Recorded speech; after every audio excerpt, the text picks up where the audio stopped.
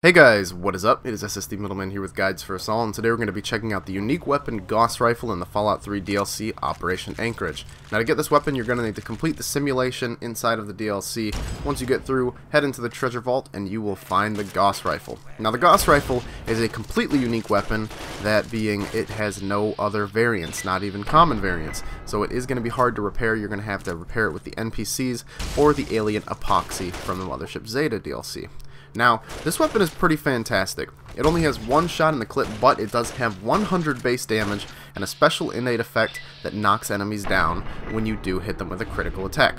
Plus, the critical percentage multiplier is times 5, and it deals 50 critical damage.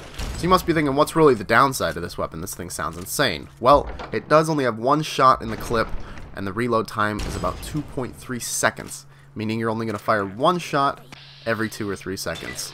And that is pretty dang slow.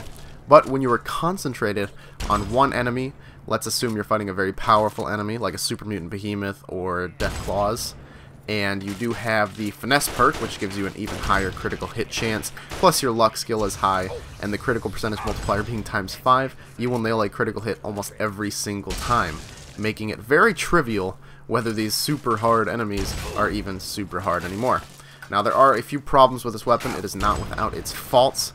Now, it can fire 375 shots from full condition before breaking, so you're really not going to have to worry about this thing breaking down that quickly, especially since you can only fire one shot every 2 or 3 seconds.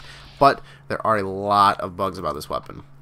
The scope is not perfectly zeroed, meaning even when you aim right at the enemy, sometimes it will travel up and to the right and miss them. Also, another huge glitch with this weapon is sometimes shots from the Gauss Rifle don't do any damage to the enemy that you shot. No matter what, if you hit them, if you headshot them, it doesn't matter, it won't deal damage. But if you critical hit, it will still knock them down. I don't know why it does this sometimes, but it just won't do any damage. Also, another weird thing about it is when you shoot in VATS, it will actually do 95.244% of the max damage instead of dealing regular damage. Who knows why all these glitches apply to the Gauss Rifle, or if you can consider them unique effects, but yeah, you can even shoot the target's weapon and get a critical hit and they'll still knock the target down.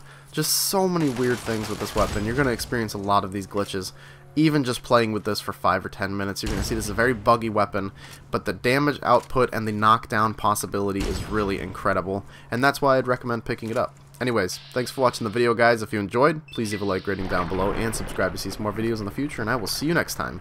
Goodbye.